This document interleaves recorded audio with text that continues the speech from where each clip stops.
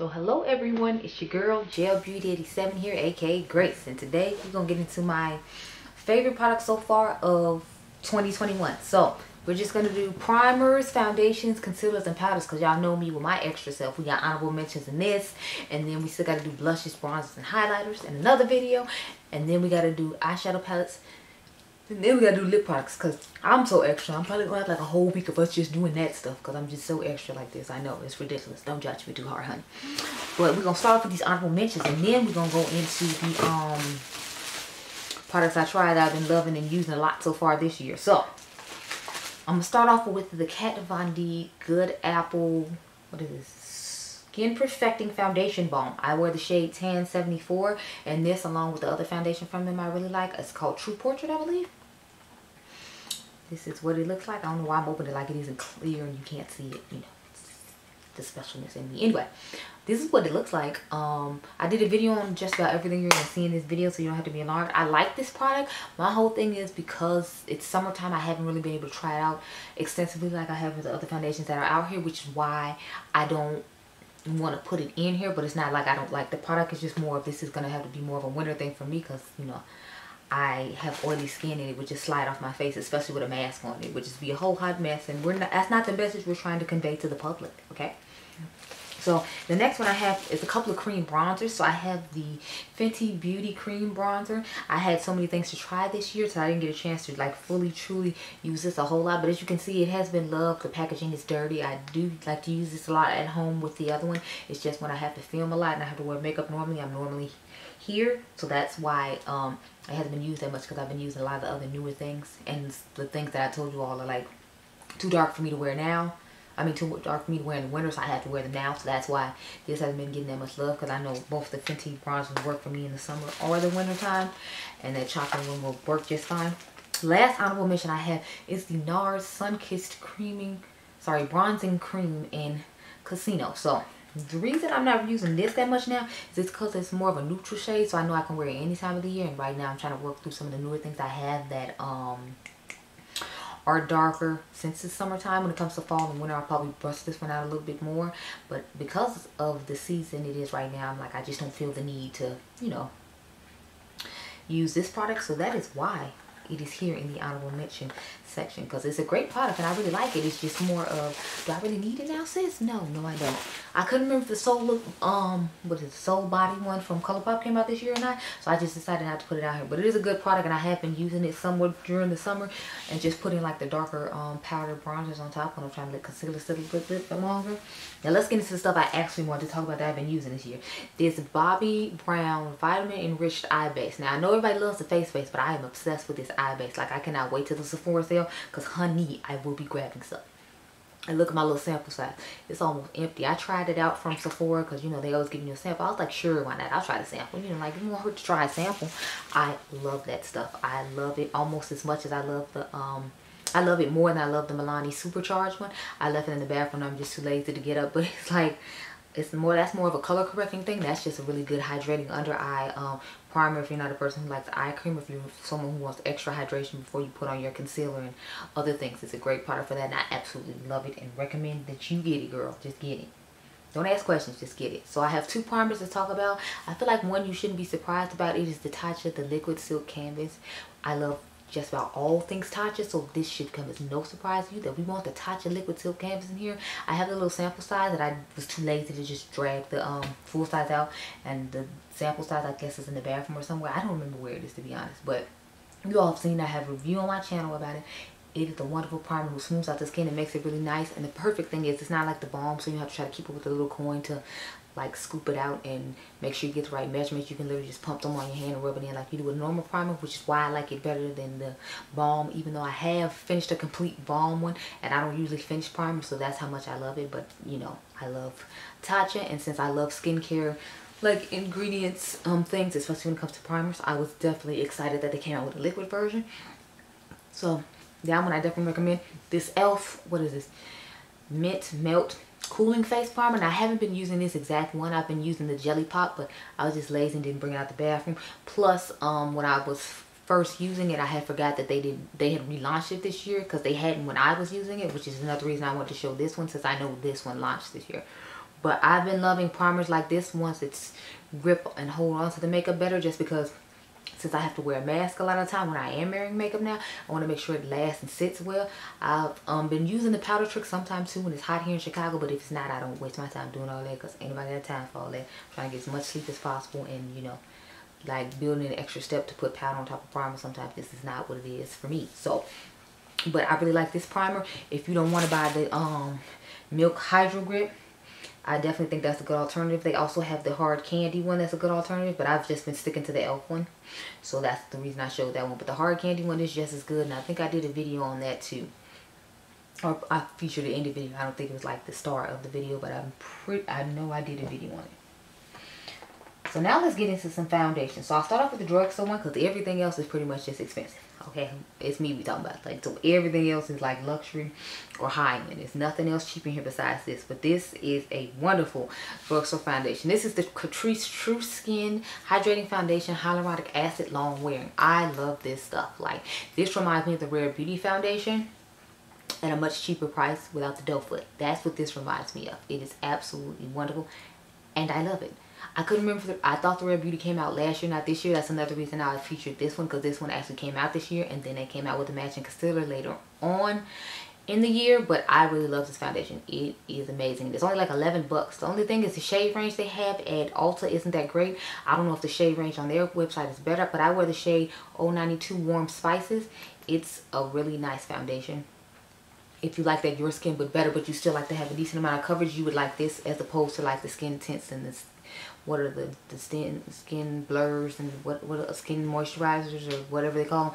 I don't keep up with that because, as y'all know, we're a full coverage queen here. As you can see by the face, it's full coverage now. We don't play that your skin but better. But if we do, we're using this because it gives us a good amount of coverage, even though it's your skin but better. So it looks natural on the skin, but I can use my concealer to cover my dark spots, put this on top, have that natural your skin but better, but still have the full coverage I like. So for people like me who want to be a part of this your skin but better movement, but know you're not finna be out here not fully beat, you need to use something like this, and I would definitely recommend it. Because honey, for $11 it's amazing. Then you can use your coupon at Ulta and get your $3.50 off, or wait and use the 20% off coupon, which will make it, I think, like $9 or something. Girl, that foundation is amazing. Get your hands on it. Now these I found at Nordstrom's Rack, believe it or not. These are Burberry foundations. So I got these for 15 bucks a pop. I have the Fresh Glow foundation and the Matte Glow foundation. So what I do is I mix these two shades, because obviously this one's just a little bit too light and this one's just a little bit too dark. So I mix them so that way I can wear them now in the summertime, and in the wintertime I'll probably still mix them, just so since I haven't got a little bit darker, they'll match my neck. But these foundations are amazing. If you could find them at your Nordstrom's Rack, I definitely think you should go get them. Because honey, when I saw them in store, I was too excited.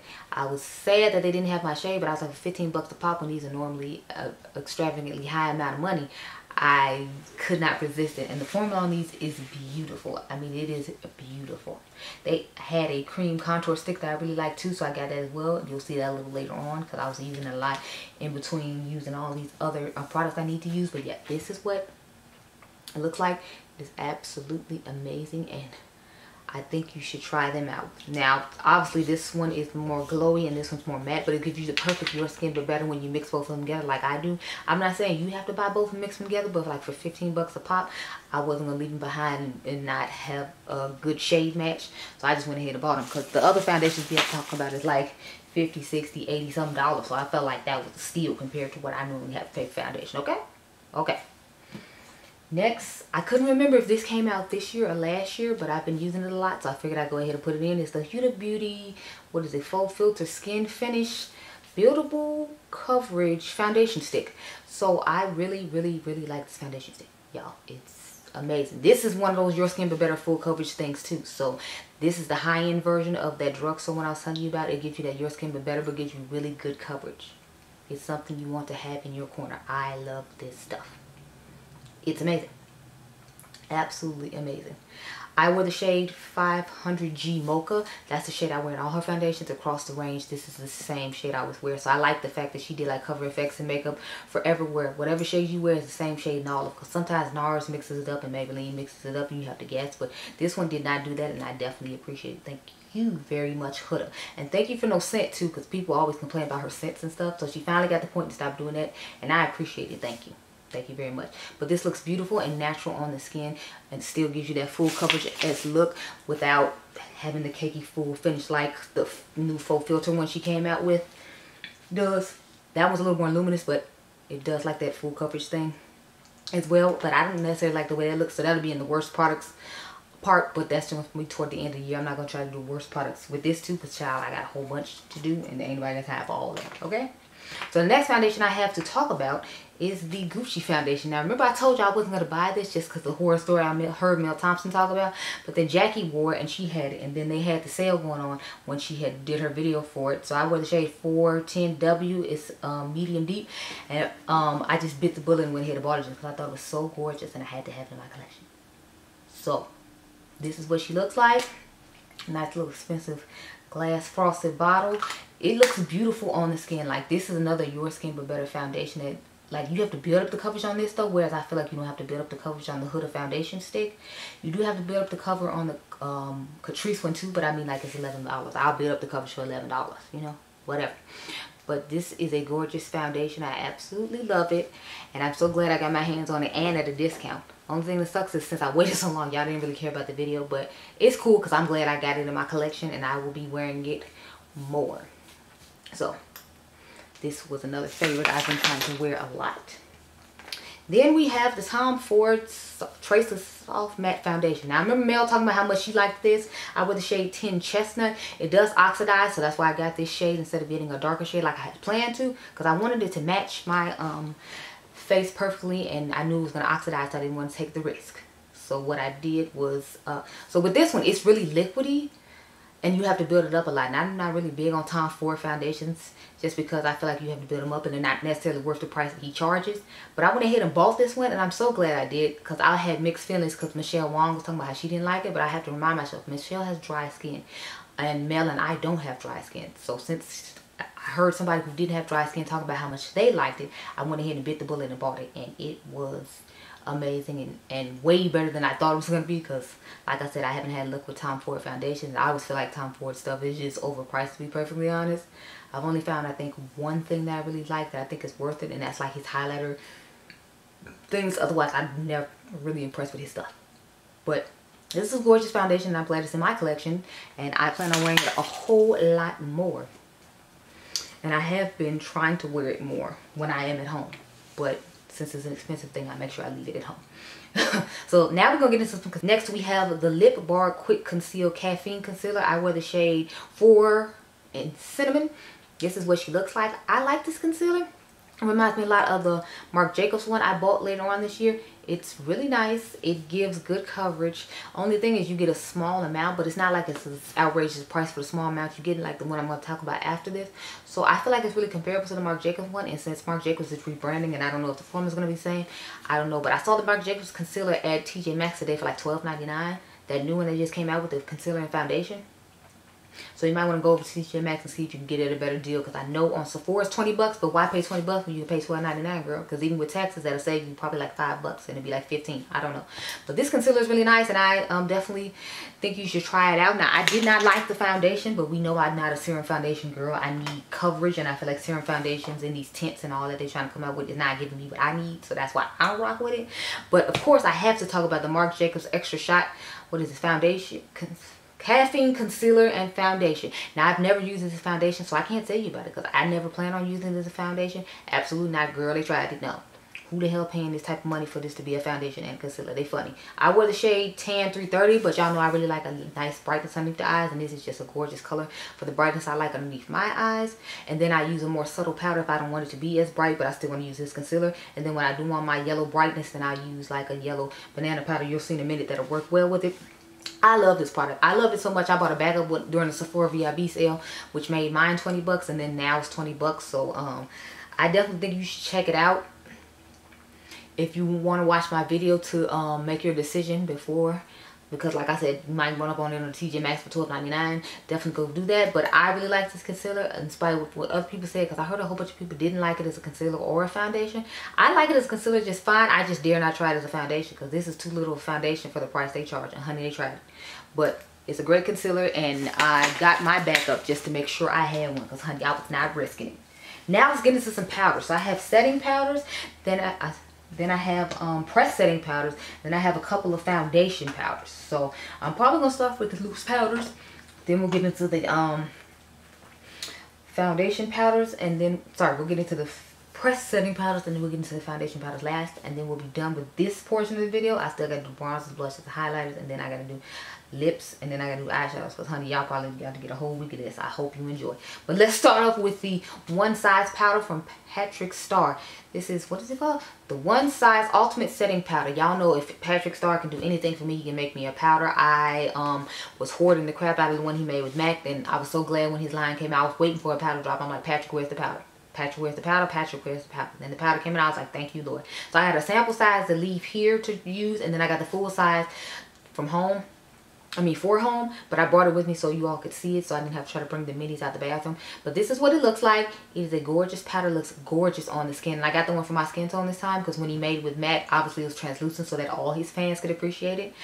But now I have one for my skin tone, and it melts into the skin. It looks amazing, absolutely stunning and wonderful. This is a great powder. I don't care what anybody says. I love it. I also like the Beauty Blender powder that a lot of people say they don't like with the gemstones in it. I really like that powder as well. I have 2 shades in it. That's how much I like it. I have a darker shade called Chocolate for the summertime for foundations that are too light to help blend them into my skin better.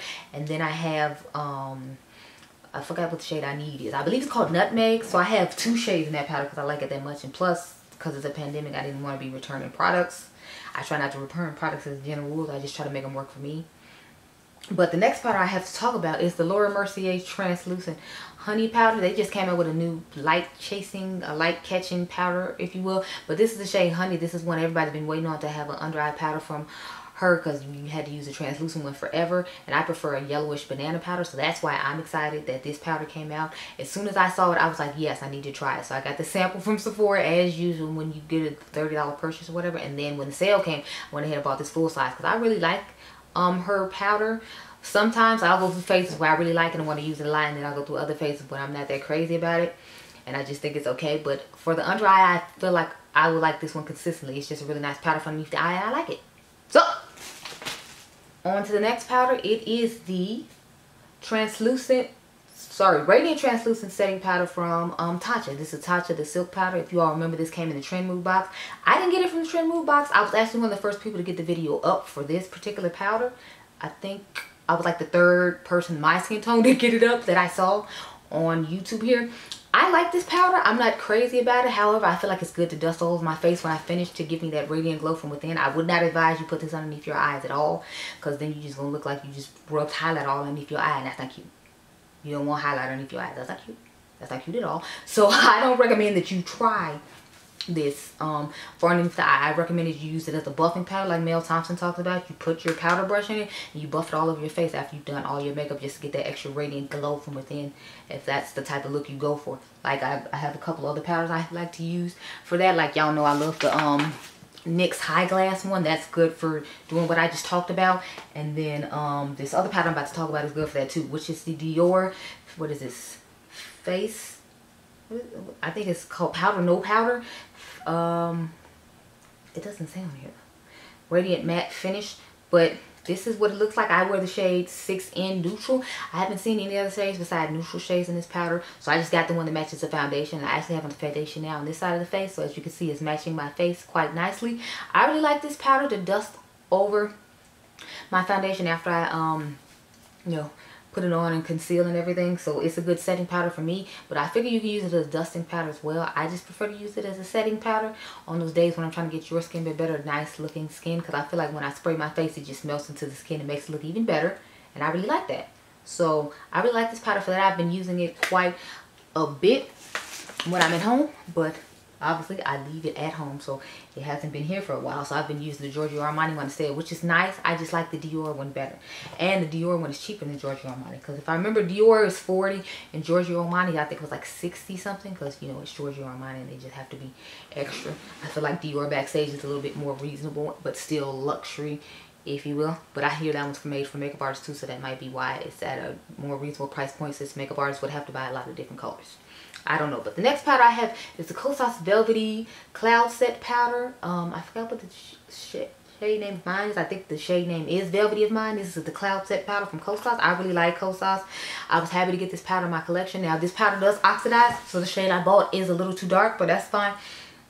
With me, this is another one I told you all I would use when I have a foundation that's too light, so then that way it'll blend into the skin and make it blend for my face now. So I would use this with like winter shades of foundation I have, so then that way I can wear the winter shade now.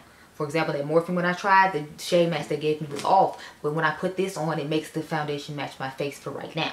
So this powder is for stuff like that. So I've mainly been using it in the summertime because it's matching probably my summer glow a little bit better, and then I can use it in the wintertime when I want to wear, I can use it in the summertime when I want to wear winter shades too. It's just a beautiful powder. I really like it.